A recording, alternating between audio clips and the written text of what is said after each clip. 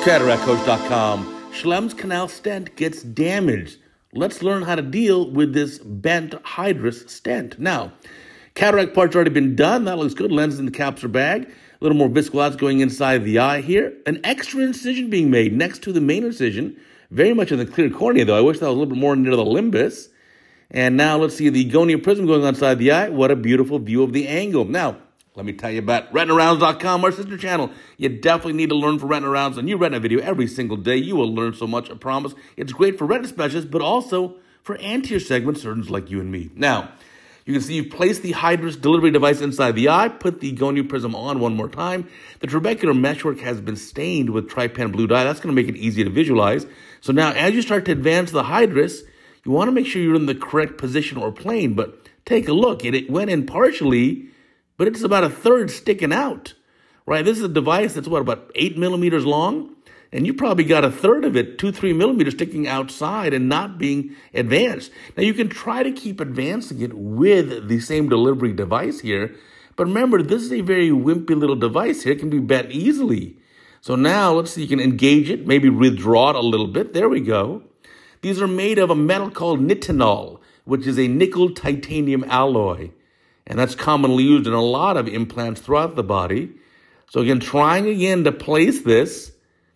And sometimes it's just hard to find the correct angle of approach here. Again, once you get it in Schlemm's canal, you need to have very smooth sailing. You don't want to have forceful nature, because then if you're pushing it too hard, you're probably not in the correct position here.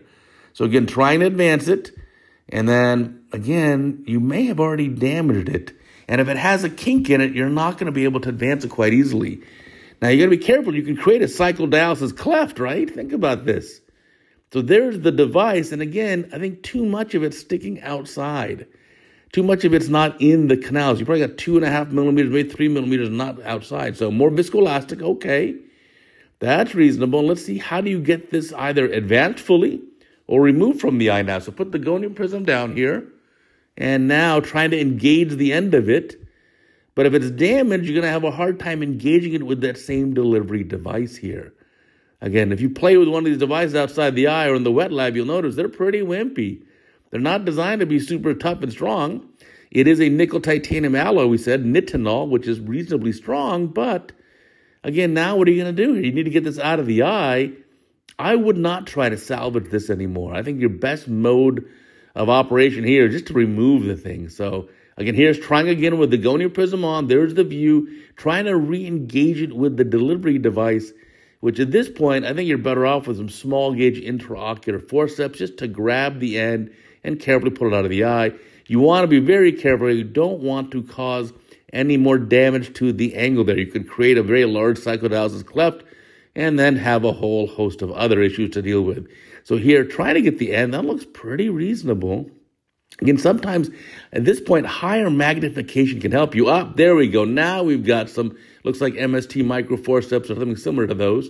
Grabbing this and slowly, don't rip the angle open here. Don't rip open Schlemm's canal.